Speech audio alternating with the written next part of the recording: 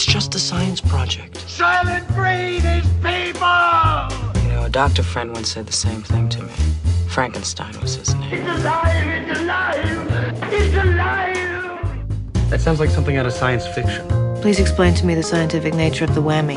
We live in a spaceship, dear. So? Yes, science! Program complete. Enter when ready. Hello and welcome to episode 295 of Science on Top. Today is Thursday the 3rd of May 2018. I'm Ed Brown and joining me today is Penny Dumsday. Hello. And a high school biology teacher with a background in evolutionary biology. Welcome to the show, Sarah DeGarris. Hello. It is great to have you on the show. Finally, as I said before the show, we've been wanting to get you on for some time and it's finally happened. I'm excited to be here. And well, you should be, because today we'll be talking all about fruit flies and sex, and horses that remember if you smiled, and why your kids are like the Energizer Bunny. They just keep going and going and going. But first, you can help us make the show by going to scienceontop.com/donate and pledging to support us on Patreon. You can choose your level of support to get different rewards. We're really grateful to everyone who chips in and helps us out. Now, Penny, they say never smile at a crocodile, but according to a study by a team from the University of Sussex, you probably should smile at a horse. The study, published in the journal Cell Biology, shows that horses can not only distinguish human facial expressions, but they remember people's emotional states several hours later. This is kind of cool. It is absolutely super cool. Now, I have to say straight up, I'm not a horse person, and some of my more terrifying experiences as a teacher have been sitting on a walking horse at Year 7 camp. Anyway. But, I feel like there are lots of stories that I need to ask for off air. No, it's just like, it was a horse. It was the most placid horse in the universe.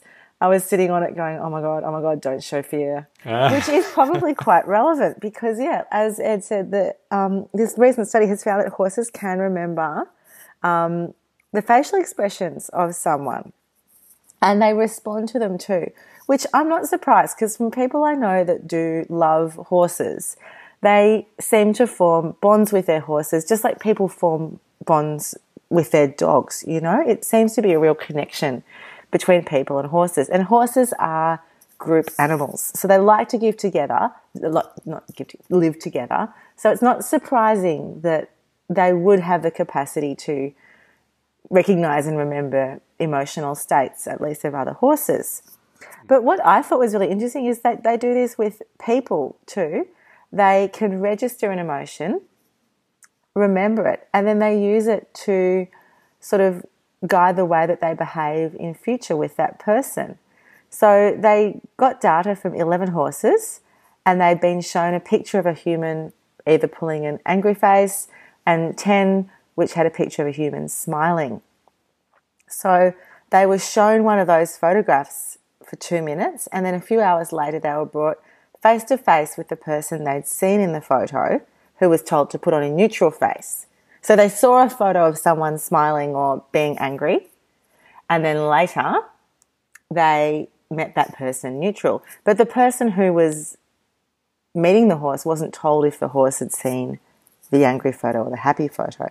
And that means that they couldn't give any cues to sort of hint to the horse what it had been. And so what it found is that the horses...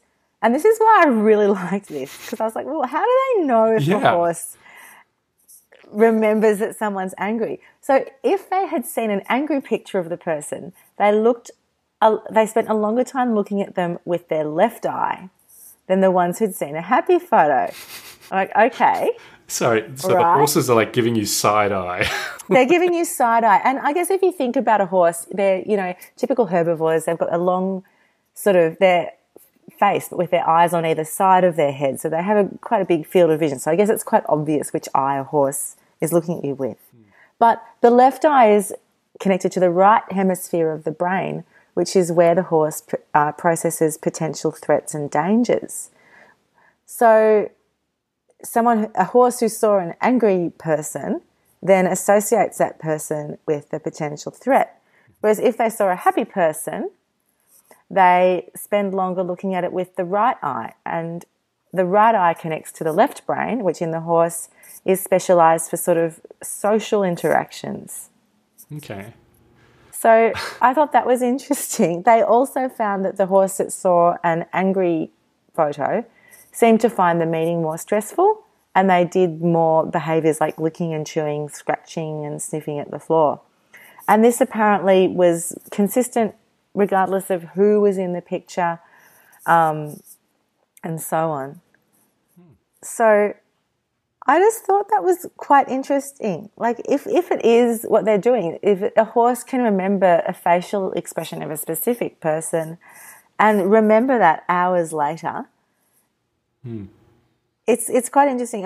It does make you wonder if it's just sort of a byproduct of something that they do with other horses, or if it's to do with them being domesticated and living so closely with humans and bonding, I guess, with specific humans. Yeah, I think it probably a lot of it is that sort of pattern recognition behaviour where they've seen happy and angry humans before, and they sort of learn to be wary of those who are angry all the time.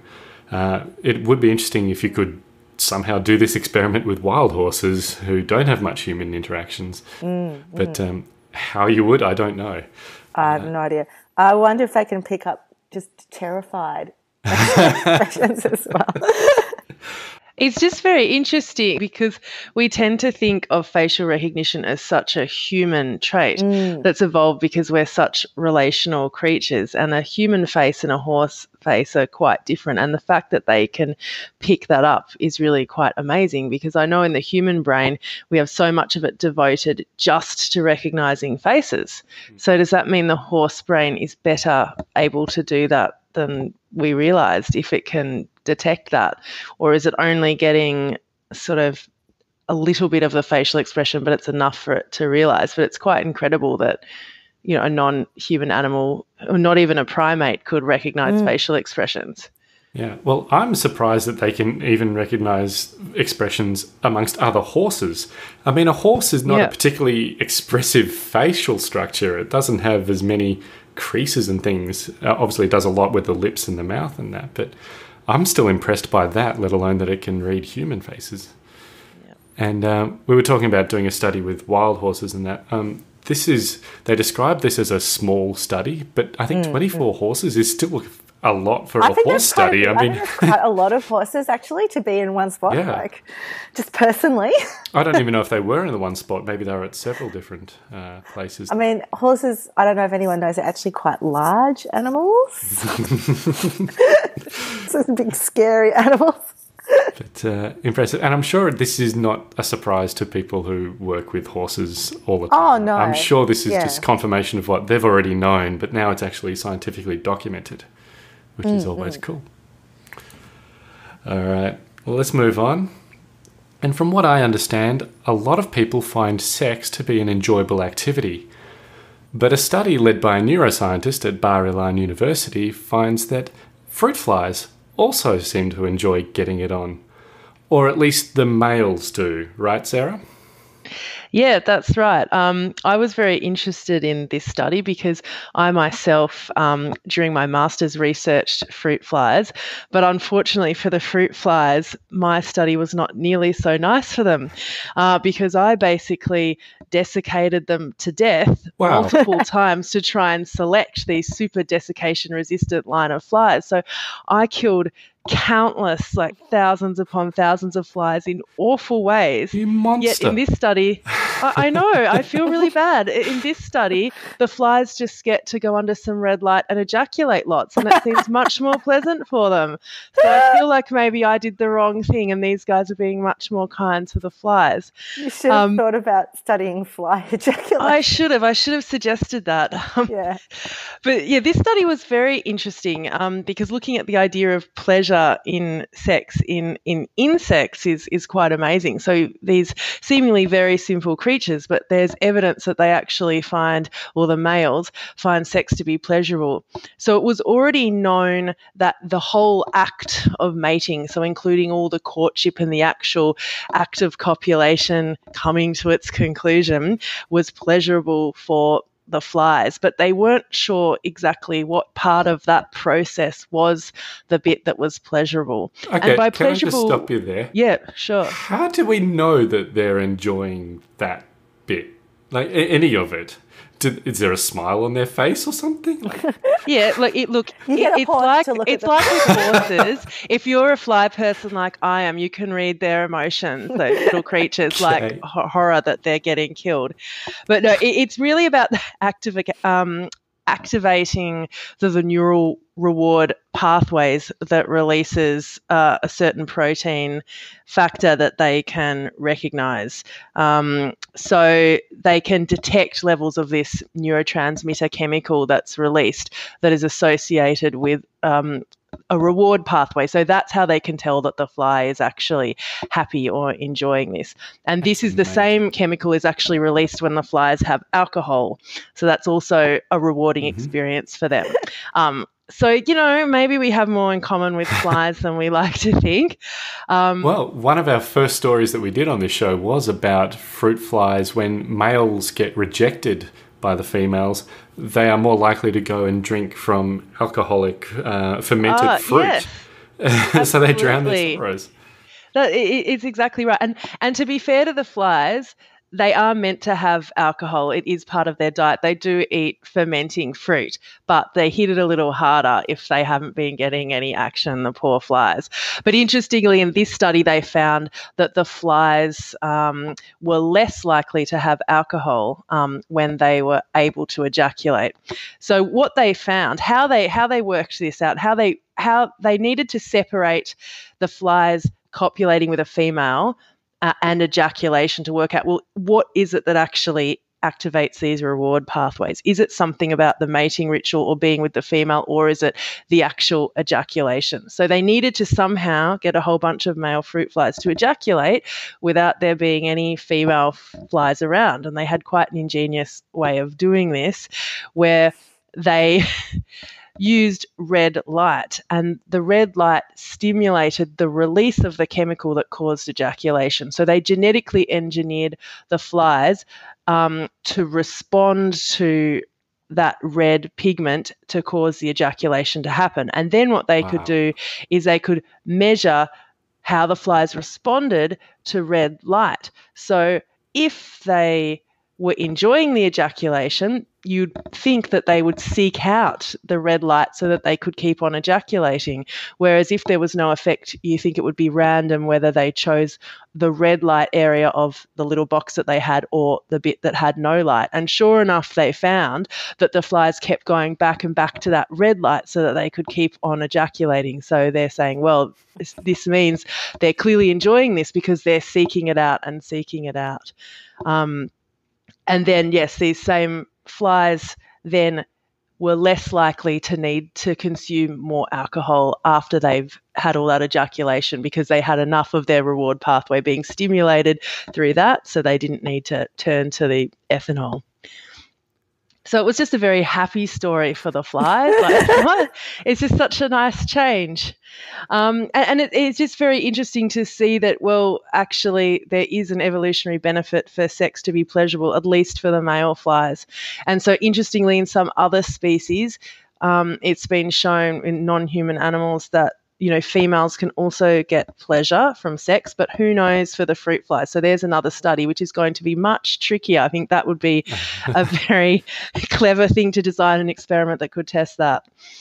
But we'll see. I can't believe I'm asking this question, but do female fruit flies even orgasm? This is a completely different world to me.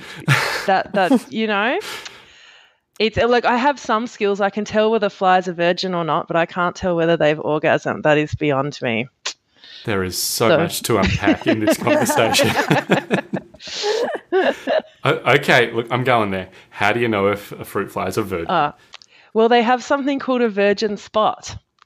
But and when you can see them, they're young, they've got this virgin spot, which is actually sort of this bit of green pooish stuff inside them that then comes out. But it's not really proof that they're a virgin. It's just proof really that they're too young to mate yet. Okay. So, immature. You could get away with being a sort of mature age female fly and you couldn't really tell if they're a virgin or not. But if they do have this spot, you know that they must be virgins and you can separate them, which is what they have to do in a lot of studies to ensure that you've got these unmated flies. So you have to collect them to make sure they're still virgins. So I spent many hours of my life doing that I will not get back. No regrets. Yeah, none.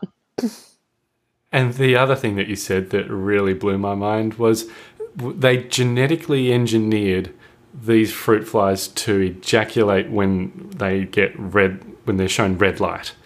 Like, this is where genetic engineering is going, where we can edit animals to orgasm by shining a light at them. This is crazy. Absolutely. And some weird sci-fi dystopia. I'm not happy with this. You can also make things glow. I mean, Well, yeah, okay. So but this is actually a very useful thing.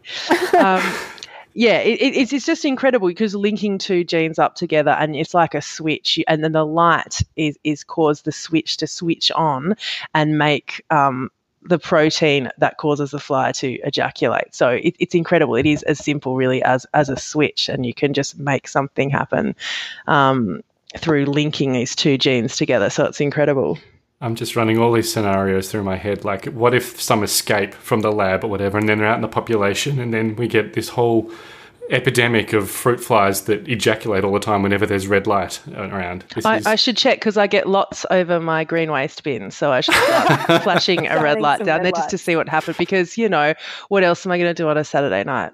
I think we need to start this as a citizen science project. I think all our listeners need to get out with a red torch or red cellophane over a torch and just shine it on some fruit flies and tell us, write in, let us know what happens. It gives us a whole new meaning to a red light district. Yes. I'll be here all week. Oh, fantastic. All right. Penny, let's go somewhere a little bit more bizarre and talk about fungus. And a fungus that has repurposed a gene from bacteria, and it senses gravity, and somehow crystals are involved. I do not understand what's happening here. I think this is quite cool. So this is a kind of pin mold, Phycomyces blakesleyanus.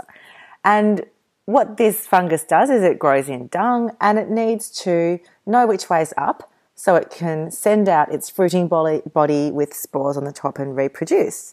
Now, lots and lots of organisms need to know which way is up, and they do it in different ways. So, for example, you probably noticed that plants grow with their leaves growing up towards the light and their roots grow down into the ground. They need to be able to sense gravity somehow, and so does this fungus. And the way that this fungus does it is it grows large protein crystals that fall into the bottom of special compartments in its cells. As they fall to the bottom, that lets the organism know, well, where the proteins are, then that's down, and when they're not, that's up. And so that could control the way that it grows. So great, it makes this protein. The protein falls down, fungus knows which way is up and down. Wonderful. However, what is really interesting is that the gene for this protein actually originated in a bacteria. So it's a really strange case of horizontal gene transfer, or when DNA gets exchanged between different organisms. So in this case, a bacterium and a fungus. So usually it's something that's really useful straight off, like antibiotic resistance, and that gets swapped between different bacteria. Mm-hmm. But this one is interesting because bacteria it has not been found yet, any bacteria that has this gravitropic function. So this gene isn't making crystals in bacteria that fall down. It's doing something else. So what I thought was really interesting is that this fungus has got this gene somehow from a bacterium. There's no sort of use for it, which is fair enough, But then, because I think one of the things when we think about evolution is we always think, it needs to sense gravity, therefore it's going to evolve a gravity sensing gene. Well, that's not really how evolution works. So this horizontal gene transfer has happened. But what I think is interesting is it was using a gene that was obviously doing something else in a bacterium as a gravitropic gene. So no one really knows what it does in the bacteria or why it gave an advantage first off to the fungus who got it. But it's happened, and I just find this really, really weird. It's quite weird. Interesting. Not only, like, we've talked about horizontal gene transfer before, we've talked about retrotransposons, where genes can be passed through different species and things. But this is different kingdoms altogether. Different kingdoms, and then using it for a completely different purpose. Yeah. Which, I mean, I guess in some ways, nothing surprises me, really, you know. But, I did like all the kind of weirdness in this. Yeah, and for all I know, I mean, that cross-kingdom transfer happens all the time. Maybe if Shane was on here, he'd tell me that I'm surprised for no reason. This is a commonplace thing, but I've never heard of it happening before, so I think it's very cool. All right. Well, I'm sure all parents have noticed that kids seem to have incredibly high levels of energy, and they can keep running around until, well, sometimes they just suddenly conk out and fall asleep, which is hilarious. So it probably won't surprise many people to hear that a new study comparing children and adults in strenuous cycling finds that kids are not only better than most adults, they can be better than highly trained adult endurance athletes. Now, Sarah, we're not saying they're faster than athletes, but we're talking about things like recovery and stamina, aren't we? Yes, that's right. So in this study, they looked at kids who were about 10 years old, and they compared them to normal type adults who did a similar amount of physical activity to those kids. So it wasn't comparing, the average kid who runs around to some couch potato adults who I won't name, but they were comparing them to adults who did about the same level of activity as the kids.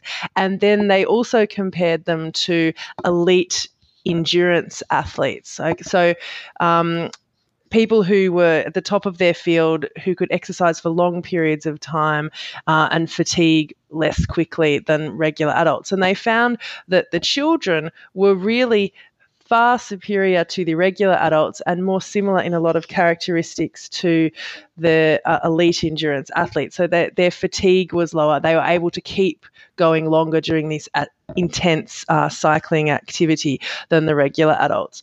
And what they found is that the reason the children were able to fatigue less quickly is they actually spent more of their time undergoing aerobic respiration rather than anaerobic respiration.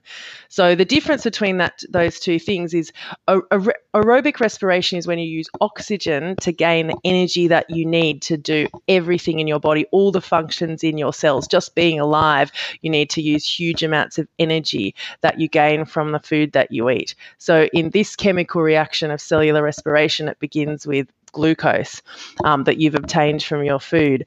And in aerobic respiration, you convert that glucose into a more usable form for your body called ATP, and you need oxygen to do that.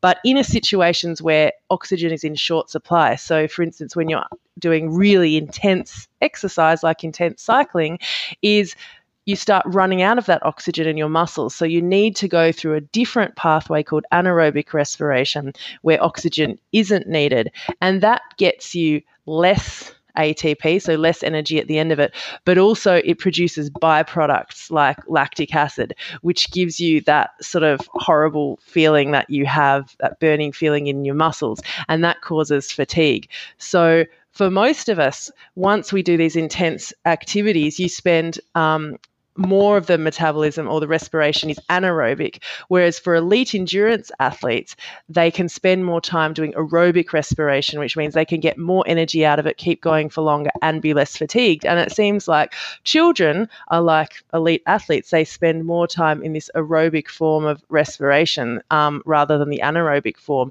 And then that changes once they hit adolescence and become adults.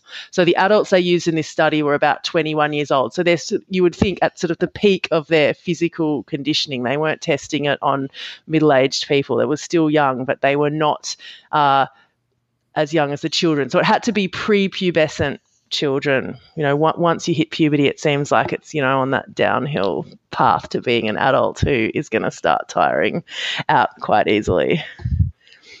But yes, I thought this was very interesting just because I can see my own kids, and sometimes, I've heard people say to me, oh, if only I could have some of their energy, and I feel the same way, and they just keep going and going. So I feel better about it now that there is a reason. It's not just that I'm really lazy or can't be bothered, which is also partially true, but it's not my fault. It's, their muscles are different.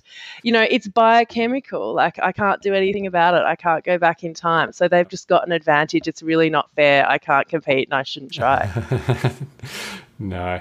I also feel like that whole experiment sounds like some badly thought out reality TV show, like Are You Fitter Than a 10-year-old or something? Absolutely. It's like those precocious kid shows where like the kids are better than the adults. Yeah. And you could just do a big obstacle course and just watch the kids win. Although, the article did point out that kids, obviously, their muscles aren't as skillful, so that they have a lot of things that they're not as good at as the adults. But it's just this ability to keep on going, like the Energizer Bunny, like you said, because the aerobic pathway just enables you to recover more quickly and get more, use that oxygen more effectively and be less tired and less time for recovery. I think we'd all like that time machine to be able to go and have some of those attributes still. And I think that's our show. As always, you can find the links in the show notes at scienceontop.com/295. And you can always help us out by going to scienceontop.com/donate and pledging to support us on Patreon. But perhaps the best way you can support the show is by telling your friends about us and posting on social media, getting the word out. Thanks a lot for joining me today, Sarah and Penny. Thanks, Ed. Thank you. And thank you everyone for listening. We'll be back again next week, putting science on top of the agenda. Join us then.